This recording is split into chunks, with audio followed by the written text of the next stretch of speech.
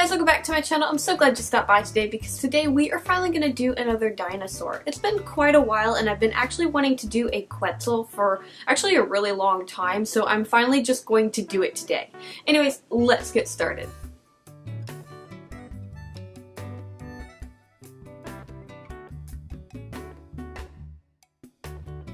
Okay guys, so the first thing that I'm going to work on is going to be the clay head for our Quetzal. Now, I think the head is going to be the only clay piece that I'm making for this creature. I think the feet and the little fingers on the wings I'm going to be making out of Instamorph so that they're a little bit more sturdy. So the first thing that I'm going to do to make the head is I'm going to take a lump of tinfoil. I've kind of roughly shaped it into a very long pointed piece, and we're going to completely cover this in clay and smooth it out. Now, one problem that I am going to have with this head is I have to make it sturdy and lightweight at the same time. I have to make it sturdy because of how thin the beak is, but I also have to make it lightweight because it's going to be the only clay piece and it's going to be quite large compared to the rest of the body of the Quetzal. So it's going to be a top-heavy piece if I'm not too careful. Actually, even if I'm careful, it's still going to be top-heavy. I would just have to make the wireframe set up in a certain way where it could actually handle it. Anyways, once I got everything completely covered in clay, smoothed out, and I have it roughly shaped into what I want it, I'm going to start adding the details to it. So I'm going to start by breaking up the details of the beak. So I need to figure out where the top and bottom of the beak are. That way I can make an opening. So for this, what I'm going to be doing is I'm going to roughly sketch out where the mouth is going to end up opening. The mouth itself won't open, but it needs to have a point where it looks like it will. So I'm just going to roughly sketch that out, and then once I like how that looks, I'm going to refine the line. So it's going to look a little bit messy first, but then I'll smooth it out and define it with my tools. Once that's done, we kind of have an idea of where the top of the head is and the bottom and stuff, so now I'm going to take a piece of clay and I'm going to make a crest for our Quetzal. So I'm just going to take a lump of clay, I'm going to put it at the very top of the head, I'm going to kind of pinch it a little bit to make it stand up a bit more, and then I'm going to blend it into the rest of the face. I'm going to roughly shape it until I like how it looks, and then we can move on to more details. So we need to figure out where the beak ends and the feathers begin. So we're going to outline that and kind of make a nice indent. The reason I'm going to be making an indent is because I am going to slightly fur the face to make it kind of fluffy and feathery. And this just helps define where the beak is, so when I'm adding the fur to the face, I have a nice even straight line to follow.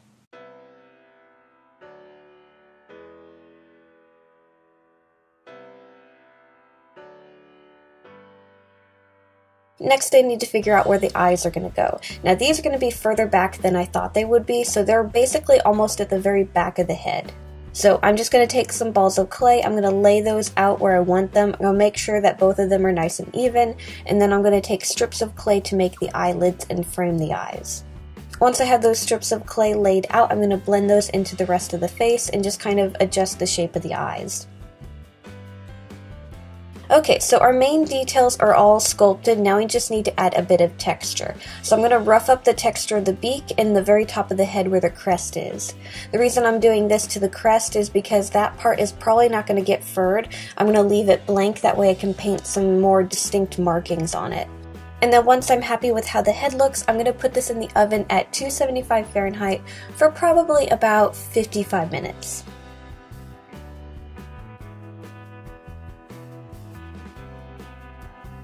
Now for painting the head, I'm going to be doing this a little bit differently because of how long the piece is. It's going to be easier if I paint parts of it separate.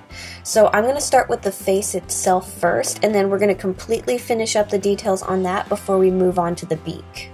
So the main fabric that I'm going to use for the body of the Quetzal is going to be kind of a brown. So I'm going to primer the face with a brown similar to what my fabric is going to look like. So I'm going to get that completely primered with brown, I'm going to let it dry, and then we can start adding more details to it. So the main thing that I want to do right now is I want to lighten the top of the head. I don't want it to be as dark as the rest of the body, I want it to kind of stand out. So I'm going to start using some lighter browns and try and blend that into the brown that we currently have. That way it fades from the very top of the head being light to the bottom of the head being dark. So my first idea with the markings on the crest is I wanted to do polka dots. I'm not sure why, and they didn't really look that great. It kind of looks like the markings on a Pokemon egg, and I just didn't like it. So I ended up completely painting over that and then doing new markings. So for the new markings, I decided to get completely re-inspired, looked up more references, and figured out that I wanted to go with more of a line pattern than I wanted to go with spots. They just would look a lot more angular and bird-like. I also decided that I wanted to add a bit more of an olivey green to the top to add a different color to the face, and then the markings themselves are going to be blue. The reason I went with a blue is the body is going to be brown and the wings are actually going to be more of an orange color, I decided, so I thought blue would be a good color to go with the orange. So I redid that. I used kind of a more metallic blue for the main body of the markings, and then I used a bit of a lighter blue to kind of frame them a bit to make them stand out, because they were kind of blending in a little bit too much with the green. Now, sometime while I was in the middle of making the markings on the top of the crest, I did paint the eyes, but all I basically did was paint them black. Anyways, after that I just added a few highlights here and there, and I let that dry. So for the beak, the first thing that I ended up doing was I painted the crack that divides the two halves of the beak. So I filled that with black and I cleaned up the edges, and then once that was dry, I painted the body of the beak. I kind of wanted to go with a bit of a creamy khaki color, but closer to a gray. And then I also wanted the top part to be a little bit different than the bottom, so I made the top part a little bit brighter, and then I used a bit of a darker gray on the bottom. It's not much of a difference, but it helps divide the beak a little bit more. So I went over that completely. I didn't really do anything else to it. I let it dry, and then the next thing I did was I mixed up some resin, and then I just painted over the details that are not going to get furred. So I resined over the beak, the eyes, and the crest, and I set that aside somewhere to dry. Obviously that's going to take a while to cure, so we're going to start on working on other things like the sewing now.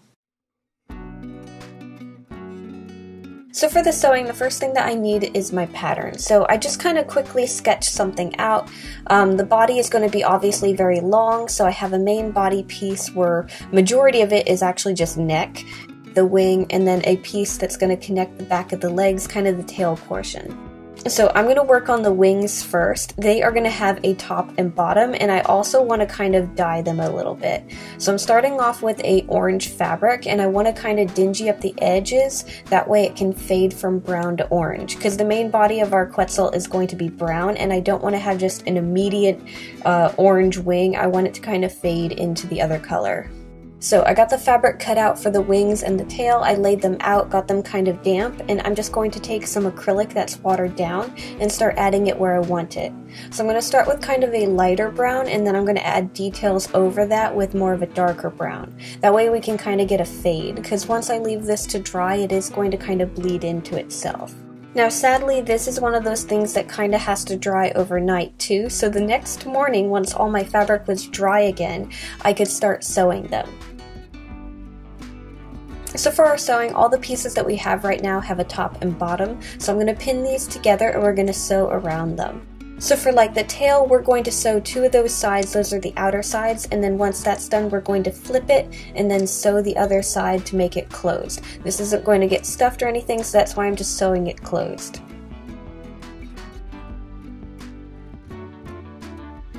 And then for the wings, we're going to basically do the same thing. We're sewing around the outside portion of the wing, leaving the base open so we can flip it right side out. Once we have our wings flipped right side out, I'm going to pin them together, that way they're nice and flat, and I'm going to take that pattern that we made earlier and cut out the different portions of it so we can sketch them onto this. So I basically have the shape of the arm inside of the wing that we need to trace around, so I have that. I'm going to cut that out, and then I also have the leg because the wings are connected to the leg. So I'm just going to sketch those out, and then we're going to take our sewing machine again and we're going to follow these lines.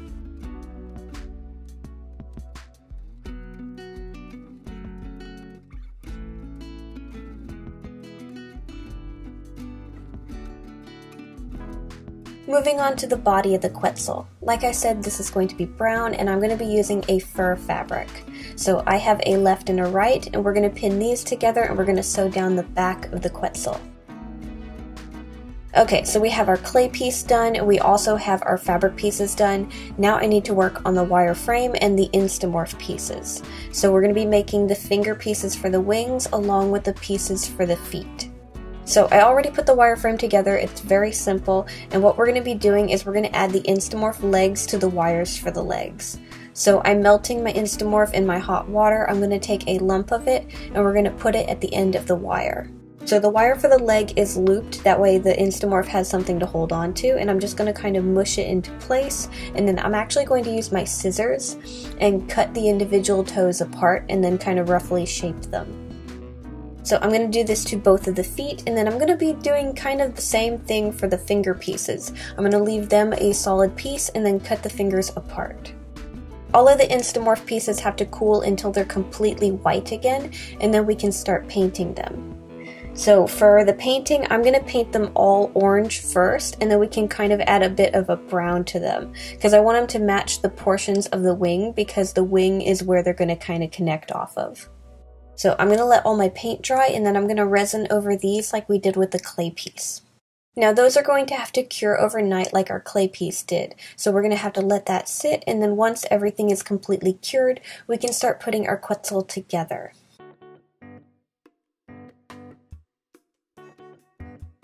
Okay, so what we're going to do is we're going to start with our wire frame, and we're also going to take the piece of fabric for the body, so the fur fabric that we were sewing. I'm going to take that, I'm going to lay it on top and figure out where the wires for the wings and the legs are going to stick out, and I'm going to cut some holes for them. Now because the Instamorph pieces are already on our wire frame, we'll have to cut the holes for the legs wide enough for those to fit through. But what I ended up doing once I had the wire frame in place was I sewed those holes kind of closed a little bit. After that's in place, I'm going to take our clay head and we're going to glue it to the wire for the neck. We're going to let that dry, and then we're going to take the fabric for the neck and glue it all the way around the base of the head. Now I actually had an idea for the throat of the Quetzal because I knew the fabric wasn't going to reach all the way around. We're going to have the throat of the Quetzal a nice red color. That way that can stand out as well. So I ended up cutting a piece to fit. I'm going to glue it into place just like we did with the fabric around the base of the head. We're then going to let all of our fabric dry, and then once it's dried we can take our needle and thread and we can close up and stuff the rest of the body.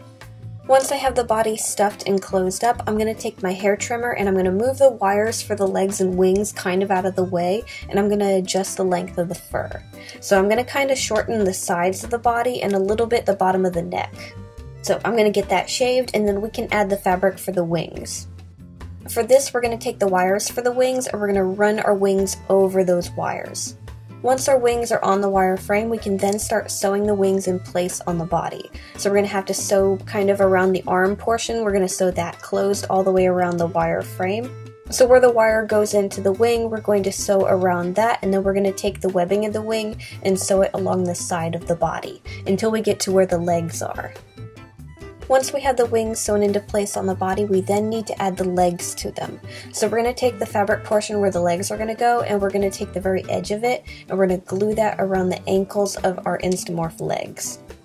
These are going to have to dry a little bit as well, and then we can stuff and close up those legs. And while we're sewing the back of the legs closed, we're also going to be taking that piece of fabric for the tail, and we're going to be sewing it in between the legs. Now I need to go back to the wings and I need to add the fingers to them. So when we sewed around the base of the wings, we left a hole, and I'm basically going to slide our Instamorph fingers right into that hole and glue it into place. Once I had everything put together, I realized that the wire frame for the neck was a little bit too weak. I didn't use a thick enough gauge and it was just not holding itself up very well, so I decided to go back in and add a few wires. So I'm going to be doing a very simple fix for this. So basically, I'm going to measure out where I need the wire, and I'm going to make another piece of wire to go in the body. This doesn't need to be added to the wire frame, it's just an extra support piece, so we're just going to slide it in place. So I'm cutting a little tiny hole at the very back of the Quetzal, I'm going to slide the wire in place, and then I'm going to close that up. And now our Quetzal can actually hold his head up. Okay, so the last thing that we need to do for our Quetzal is we need to fur the face. So I made some fur trimmings, and we're going to use our fabric glue to glue this onto the face. So I'm just going to completely cover the face where I want the fur to stick with the glue. I'm going to make sure that it's nice and laid out. And we're going to kind of sprinkle our fur trimmings and kind of push them into place where we want the fur.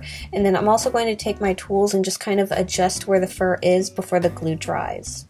So I'm going to get everything laid out, make sure that I like how it looks, and then we just have to let this dry.